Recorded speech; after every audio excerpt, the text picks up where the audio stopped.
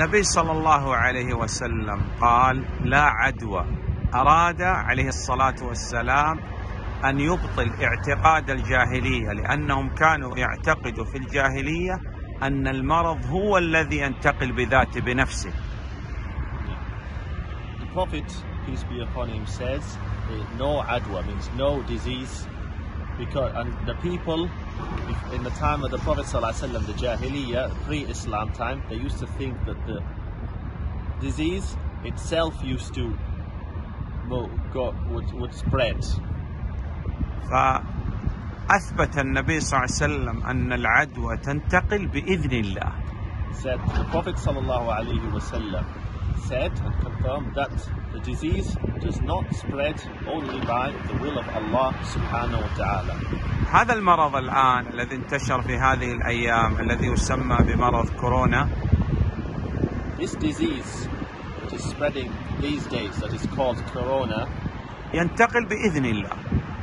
Coronavirus, it spreads by the will of Allah subhanahu wa ta'ala. ماذا نصنع؟ What should we do?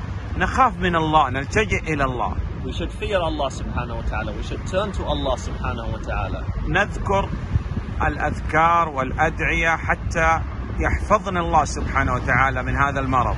We should do the supplications, the dhikr, dua, so that Allah subhanahu wa ta'ala protects us from this disease, this illness. كأن نقول مثلا هذا الدعاء. Like we say this dua.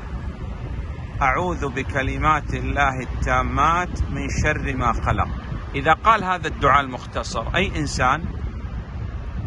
Yeah, this dua أعوذ بكلمات الله التامات من شر ما خلق means I seek refuge by the words of Allah from the evil that He has created. If we say it, لا يضره شيء. If we say this dua, nothing will harm us. لا من الجن ولا من الإنس ولا من الحيات الأفاعي ولا من الأمراض. Nor from the jinn, nor from human, nor from snakes, and nor from حتى من الأمراض. And nor from the disease, even any diseases, illnesses. إذا العبد أخلص لله سبحانه وتعالى والتجأ إلى الله حفظه الله من كل سوء ومن كل مكروه.